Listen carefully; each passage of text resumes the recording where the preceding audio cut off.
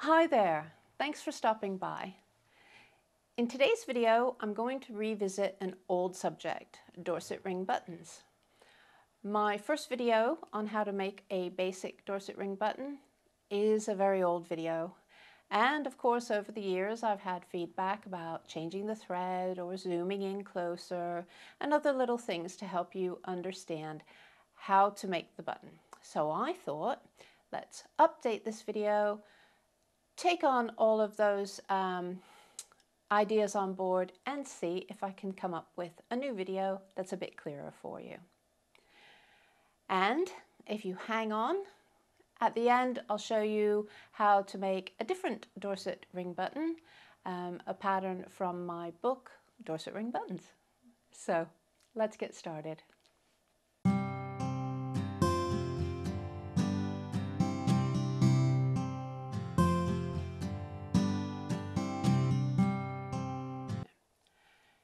Okay, so a Dorset ring button. Clearly, you're going to need a ring. Traditionally, these days anyways, the rings tend to be rings with a slightly rounded profile. Early Dorset buttons were so fine that they possibly didn't have much of a rounded profile. It's very difficult to tell. I'll go into that in a little bit of detail in a bit. You'll need your thread, a tapestry needle, some beeswax, possibly, and scissors. Now I've wound my thread onto one of our Dorset button shuttles, which is just to help you work the covering part. If you haven't got those, you can just use a long length of thread threaded singly onto your needle, and we'll go through that shortly. I'll just move the scissors out of the way so they don't make lots of noise every time I move them on the table. Now, beeswax. When I first started teaching button making, I decided that it was easier for a lot of people, and I learned this through the different courses that I gave, if you rub the metal ring with a bit of beeswax before you start. This stops your threads from slipping, particularly the initial thread. And that gives beginners a lot more confidence if their thread's not slipping all over the place. Take the end of your thread, okay, so I'm going to come up close now so that you can see what I'm doing. Take the end of your thread,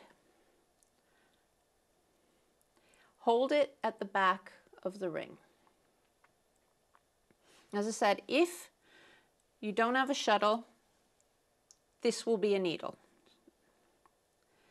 I want you to just sort of hold it at the back, go through the ring and cover over that start of thread, okay? So let's get up as close as we can whilst it's still in focus. Now, if you have trouble doing that, tie the end onto the ring. You're not going to really notice, and it will probably be easier for you. So each cover stitch is basically a blanket stitch. We're going a blanket stitch around the ring, so we're going through and then up through that loop, and I'm still holding on to the end of the thread. I'm going to cover that over a few times. So if I show you at the back, I'm just covering it over. I'll do that a few times, and that'll just help hide the end. So slow that up, going through the ring and through that loop and coming up. You see that's the blanket stitch loop right there, and then pulling up. So you get a ridge forming. And keep that ridge along the edge. Okay, I'm just going to trim off that tail now so it doesn't get in my way.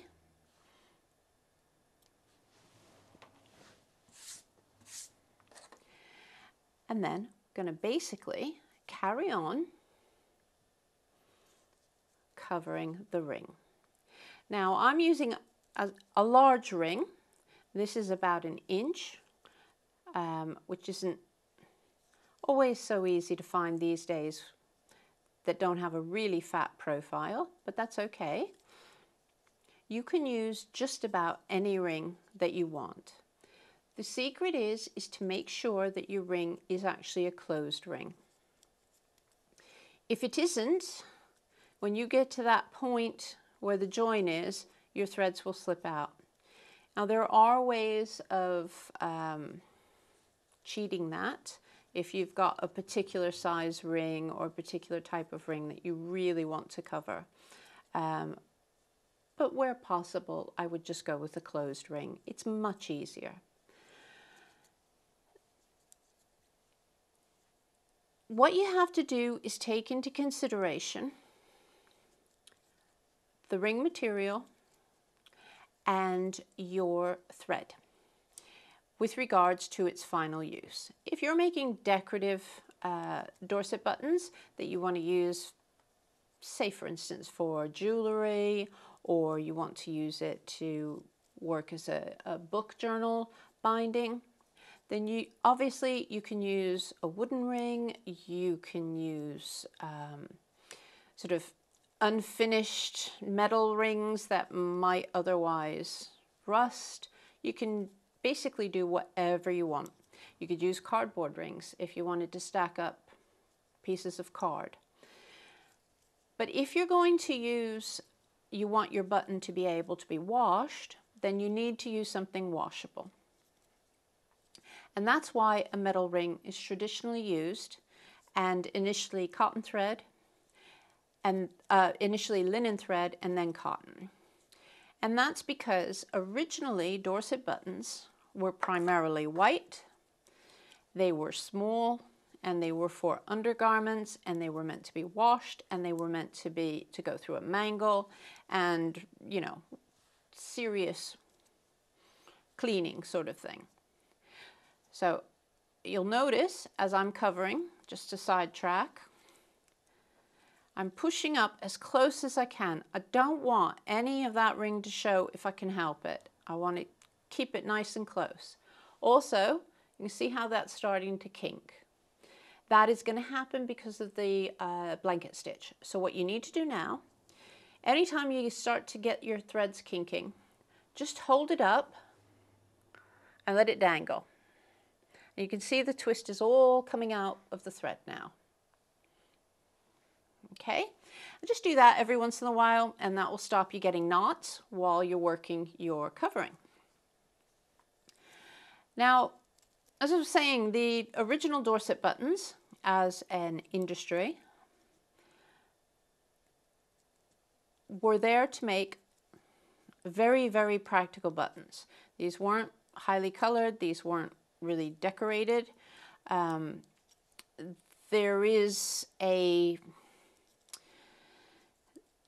There's tradition that there were hundreds and hundreds of different designs, but you do tend to see the same few.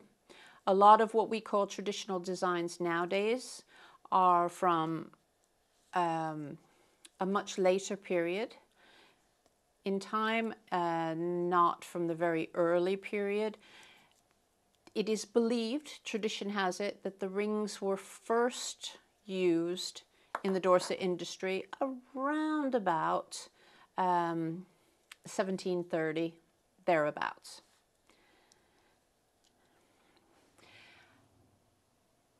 Now, I just want to show you, in between all of this covering,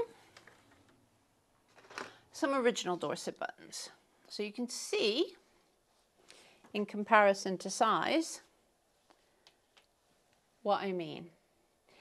So obviously, if you're going to work your finest Dorset buttons, you need a really fine ring and you need a really fine thread. If you're going to work something bigger and more modern for today, then you can use sort of fat threads, you can use yarns, you can use anything that you wish. But if you want to go with the sort of traditional Dorsets, the earliest seem to be the smallest.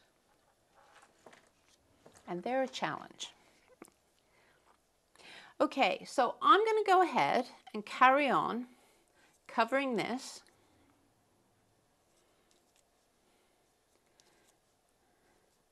And I'll see you in a little bit.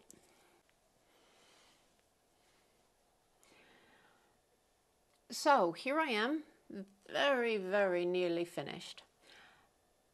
And just realized that I didn't say that this covering is traditionally known as casting.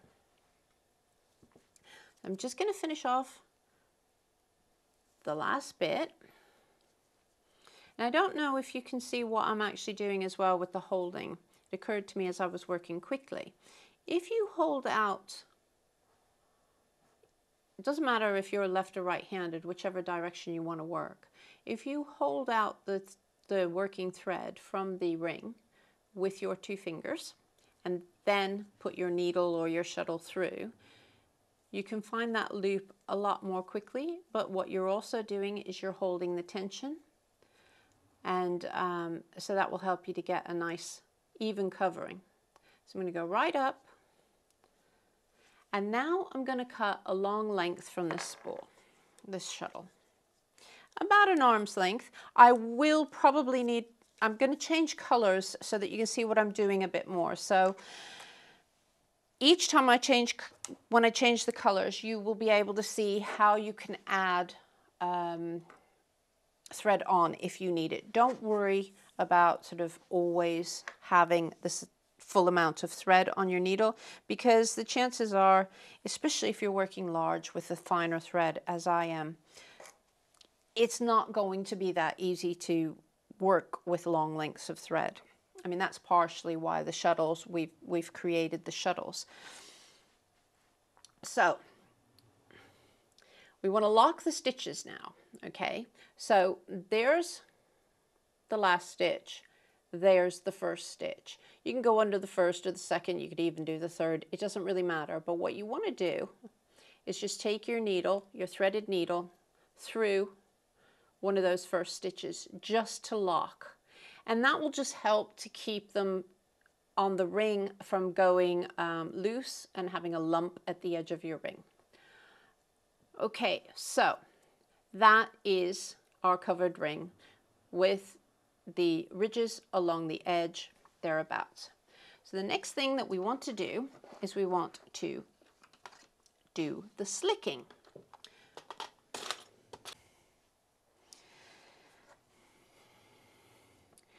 Now, slicking is the act of moving the ridge to the back of the button.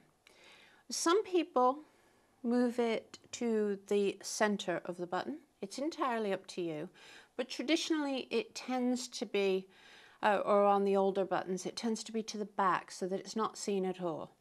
Now you can use your nail and just sort of push them back,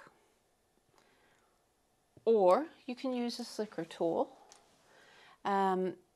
which you can use to just catch the ridge, which is a bit more helpful than your using your nail, or something else that is hard, and we'll move it over. We do have slicker tools, not white.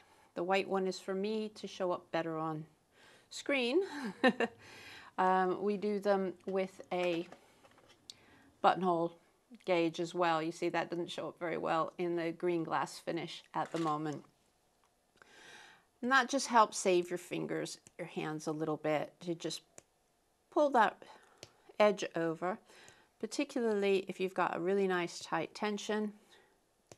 You can sometimes find that, you know, it's just pushing into your nails a bit too much. I believe that because they've used a slicker, and a slicker tool is something that's used in leatherworking to make things a bit shiny, I suspect that originally slicking was not just to do with the ridge, but also to burnish the linen a bit, because a lot of them have very burnished linen edges and finishes to it. So there may well be something in that, that it's more, that the whole process was more akin to leatherworking slicking than just turning the ridges over. So now we are ready to lay the spokes. Okay. Now with a basic cartwheel or wheel or crosswheel or whatever you may have learnt it as, you can have any number of spokes. It's not easy to say to you, oh, go ahead and only do this many spokes or only do that many spokes. It tends to be proportional to the ring so that you make something that looks nice, but you may want lots of spokes. You may only want a few spokes.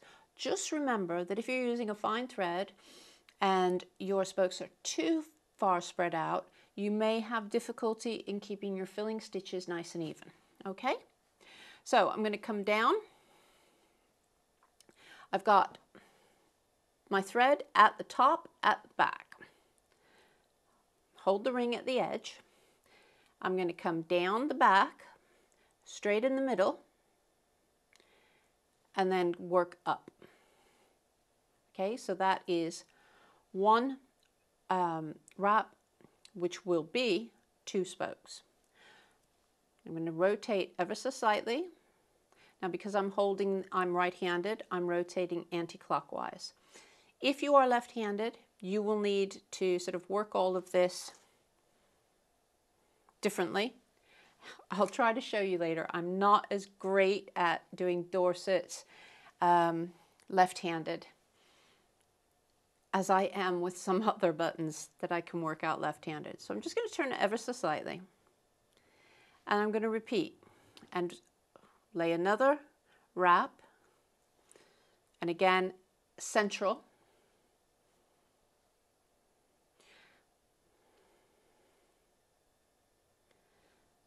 And then another.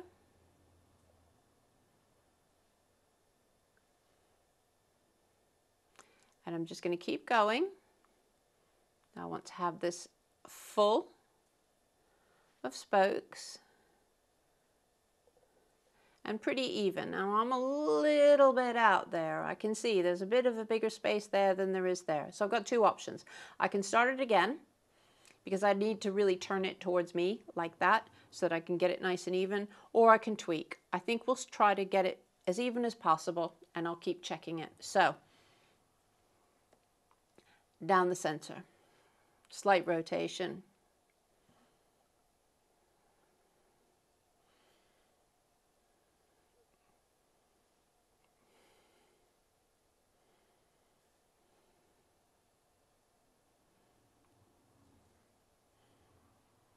Move that out the way so you can see better.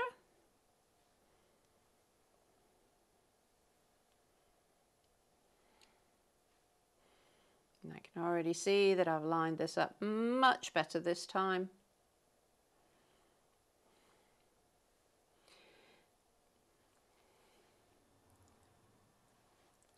Okay, so now I have 1, 2, 3, 4, 5, 6. So I've laid 6 wraps, and that will be 12 spokes because a spoke is counted from the center out. Okay, now it looks a real mess at the moment, doesn't it?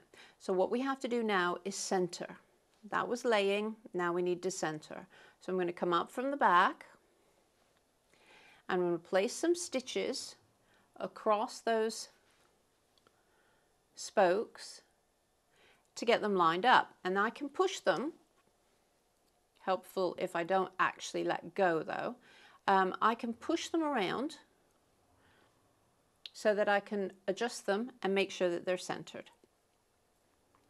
This is probably the one thing that people find sort of the most difficult, is getting their spokes lined up, and they worry about it. Don't worry about it. Just do your best. Sometimes they'll be great, sometimes they won't be so great, and it doesn't really matter.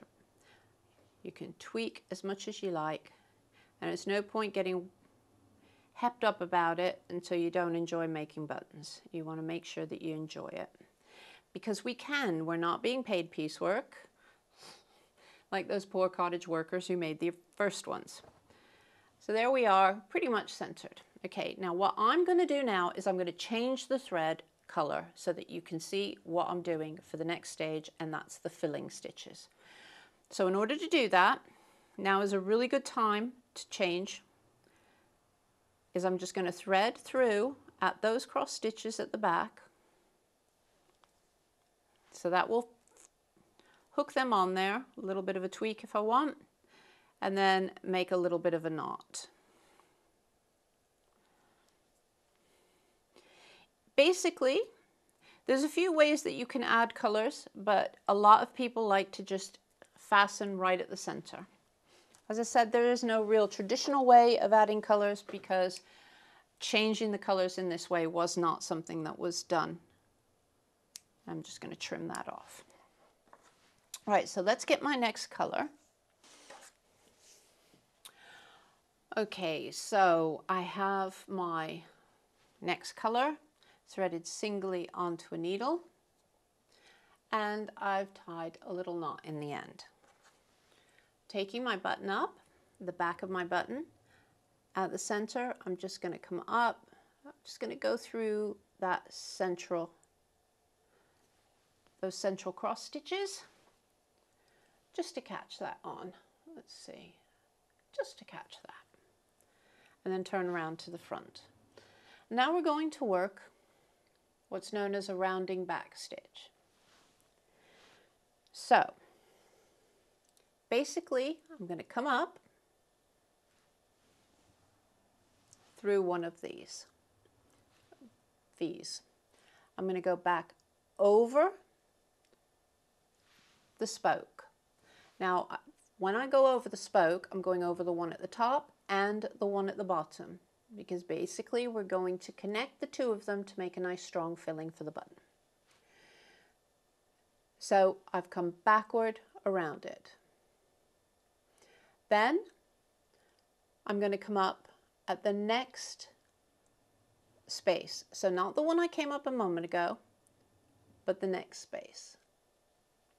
Now this is going to be difficult to see at the center of the button because everything's so close together. It doesn't matter how big I work it, it's still going to be a bit more difficult to see.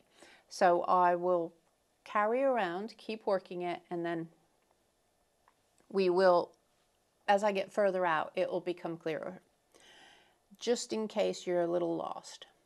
So I'm going back around this one I just came up. So at each time you're going around the spokes. So up, and then back around the spoke. Up, back around the spoke.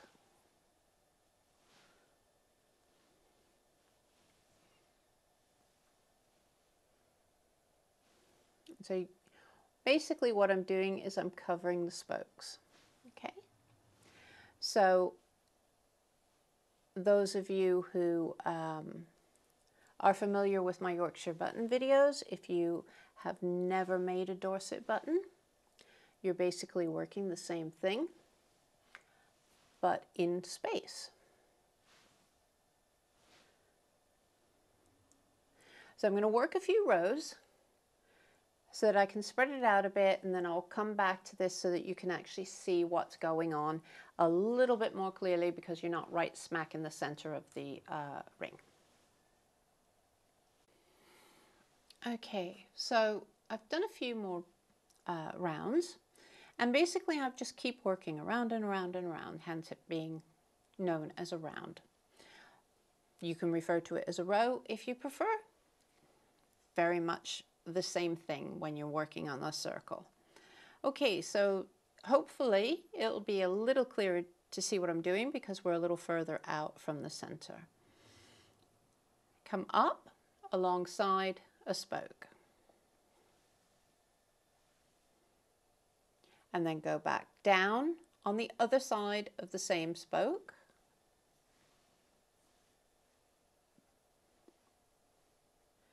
And then move to the next spoke along.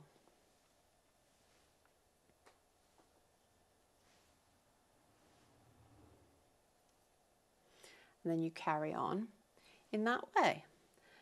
Now, I'm just going to put it in a little bit of a better position again for myself and show you how I tend to hold when I'm working. As you can see, my thumb is at the center and my finger is at the back. Now, the finger at the back is actually holding this thread, and it's helping to get the tension there. It's all right, my needle's just come undone, just as I'm going to show you. Right. Your thumb, you do have to be careful. Obviously, if you're using a light color, you want to make sure that it's clean, but you do have to be careful that you're not sort of dislodging anything with your thumb or moving it, and that's particularly important when you're working patterns. But if you can keep a finger behind, it helps you to get a good tension. What I'm also doing is I'm sort of snapping as I get around that spoke. That's a harder thing to describe, but it's also helping to make sure that I pull in and get the tension. So as soon as I change to show you, then my tension changes a bit and it gets a little bit fatter around the spoke. So it's a good idea to find something that you're comfortable with that will continue to hold that thread as you need it. And again, the same as when you were covering the ring, as you start to get a kink, hold up and let the whole thing spin to get any excess twist out of your thread. So I'm going to carry on a bit longer and start filling this up. I'm getting quite a short piece of thread, so I know that with this rather large ring, I'm not going to be able to fill it entirely up with the thread that I chose. So here is a way to either add more thread or to change your thread color, which obviously opens up all sorts of design possibilities. I tend, because of the way that the thread holds, I quite like going down to the center. Now, of course, that leaves a line that you may not like, and depending on the use of your button, if you're trying to make a really nice double-sided button, you may wish to cover that over. So you can bring your thread to the end, and then your subsequent wrapping will cover up that thread. But because for me, that pulls away, which you can barely see, it pulls away a little bit. I just tend to prefer to go to the center. So I just find it easier, and I'm more worried about what the front of the button looks like. So I will go to the center and then not.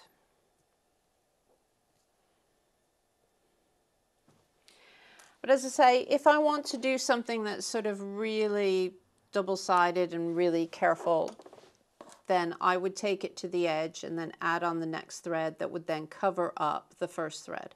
So, I mean, you could stop there, but traditionally you should go as close to the edge as possible because that's what's going to give you your wheel.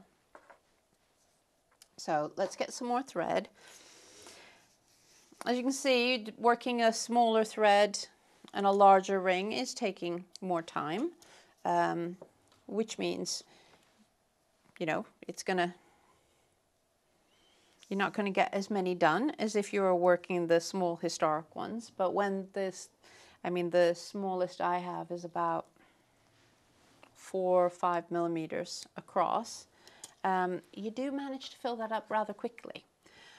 So again, I tend to like to just fasten into the center again, just as I did before. But as I say, if I was working something that I really wanted to hide it, I would come down from the edge probably. You do have to be careful if you're adding to the edge, because obviously if you have a knot of thread, that can show up at the edge of your button as well. So it's not You know, when you're working large buttons, you just have to accept you're going to have to add thread. And of course, if you're working different colors, you're going to have to accept that you're adding thread. So now, it's not a bad idea to try to come up and sort of catch. What I'm doing is I'm just catching under that stitch so that I can keep it perfectly in line. Again, you don't need to do that, but if you're worrying about lining up stripes, you might want to do that so that you are starting at the same place as where you finished. Otherwise, it won't be quite so noticeable. And then just carry on. So again, just in case, you come up alongside a spoke, and then I'm going back down, around the spoke, backward, hence rounding back stitch, and then up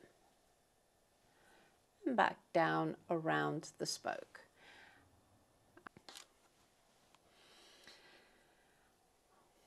So I've caught up and I've gone pretty close to the edge. I know that you can just see, but that's pretty good. If you look really closely, you can see one bit where the tension's gone, and that is where I changed the thread. So I'll show you how we're going to fix that in a minute, because again, that will bother me. So to finish, some people will finish by going under the ridge at the side. I prefer to take down to the center, as I said before. I just think that it gives a little bit of a better finish to the edge, and that's particularly if my with time, if your thread, especially if the button's going to be washed, the thread starts to fray a bit. If you've got a knot along here, you will see it. It's just like, see there where we've covered over. I'll trim that because you can just see it at the edge, that little fuzzy bit. So just an irritant, I guess. So where I felt that the tension wasn't quite right, I can go through and actually split the thread and pull down just a little bit. Watch from the front to make sure that you're not pulling too much and you're not pulling the wrong thread, because you can obviously cause it to look a little horrible if you pull the wrong thread. And I'm just going to catch that just to tighten off that little lump that I didn't like. Oop. And then work a little knot. Now, I know that there are some people who will leave that tail on and say, that's it, stitch that onto your garment using that tail. Don't. If you need to, make another knot, but finish that tail, cut it off. Old buttons did not have little tails so that people could sew them on. They were finished, complete items that were carded up just as we would expect to see buttons carded now. And so therefore, that's what you want to provide. And the reason being is that if you provide it like that, you know that your pretty button can be removed if need be, so that somebody can keep it, and it can be in a collector's box in years to come. So if you use the same tail that you've used as your covering, somebody goes to snip that, they could snip all of your work. There we have it, one large Dorset wheel that rather looks like a cross-section of a watermelon. So we add some black spots on there, you've got a watermelon Dorset button. I hope that made things clearer for you. I will pop the link to the original video down in the description box below. So now let's get started on the next button, which is a traditional design called a pinwheel. To make the pinwheel, I've used a smaller ring, and of course the number of wraps that we lay are important because it's a pattern. So for this pattern, we need to lay 4 for 8. So 1,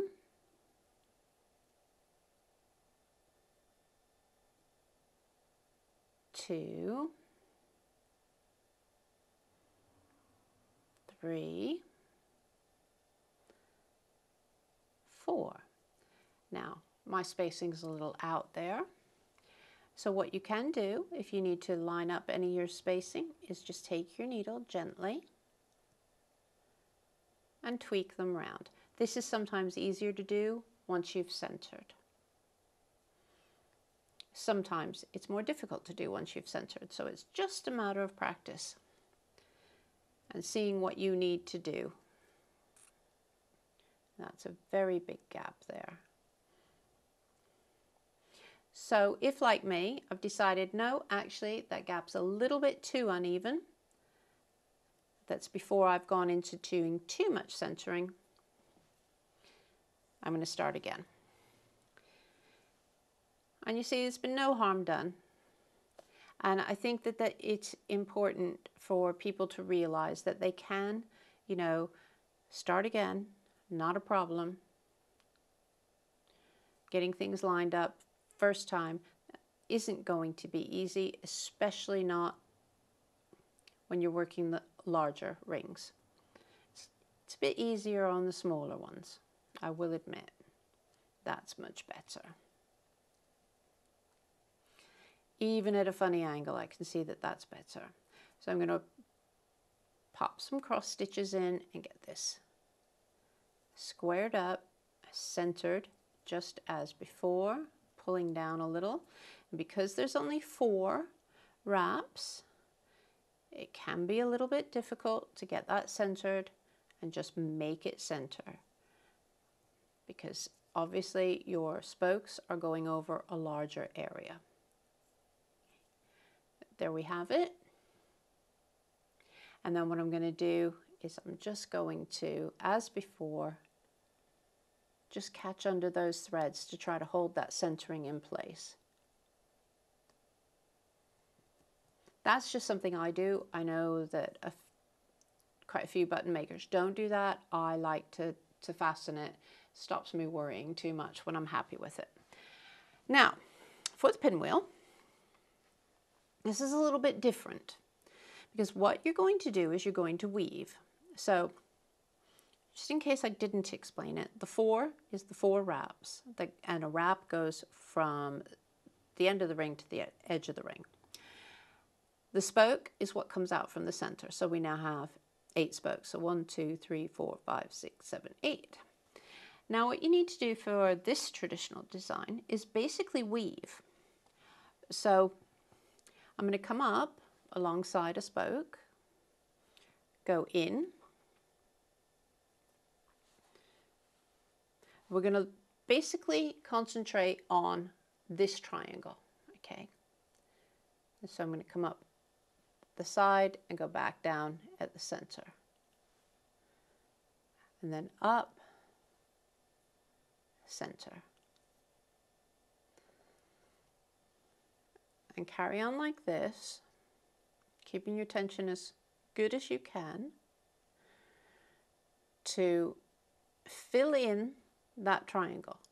But don't pull so tight as you pull the triangle, because you want it to fan out so that it creates an actual triangular shape. You don't want to distort it if you can help it. And so again, back to my finger behind it to help hold those stitches in the place where I want them to be. I am at a little bit of a funny angle to actually see what I'm doing. So I'm hoping it will be clear for you to see.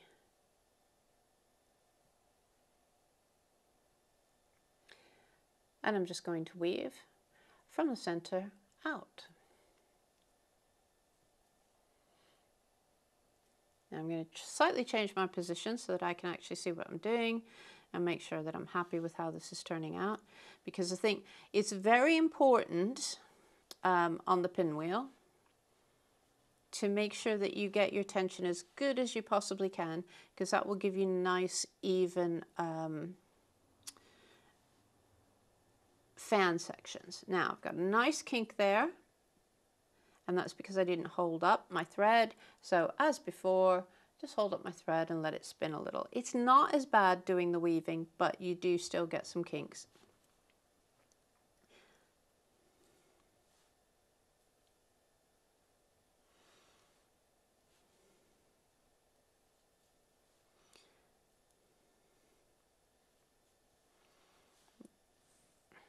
Just unthreaded my needle then. A lot of people ask me what needle that I use. I tend to use a size 22 tapestry needle, thereabouts, but whatever's most comfortable. Tapestry needles are usually a little bit easier, but if you've got to cross under, if your pattern calls for a lot of crossing underneath ridges and so on, you might want to go for a crewel. Just basically whatever works best for you. So there's that blade woven, and we need to get back to the center. Now you could just go straight back to the center, but it's quite nice if you go underneath to the center. That can help give a nice finish. But of course it does depend on if your needle is the right size to go underneath. And if it isn't, don't worry about it. Don't distort your stitches. And then we're going to come up and we're going to skip. So there's the one blade. Skip a triangle and work the next blade in exactly the same way. So that ultimately we'll work around and we'll have 4 blades. So I shall carry on doing that. And of course, adding a thread on this one is really easy because you can just easily go back to the center. You could do every blade a different color if you wanted to. There we have it, a simple little pinwheel button, just with the weaving back and forth. At the back, I've just fastened at the center, and as you can see with the 3 extra blades that I did the weaving on, I decided to just go straight to the back because I felt that my needle was a little too fat to go right the way underneath. It pulled the stitches a bit. But there you have it. That would look nice doing the pinwheels in different colors. It'd be nice and bright and summery to go with our watermelon, I guess. Thanks very much for watching. You can find these buttons and many more in my Dorset Ring Buttons book. And if you are enjoying these videos, do please click like, hit subscribe. Let me know what else you'd like to see in the comments, or just stop by and say hi. Take care of yourselves until the next time. Bye-bye.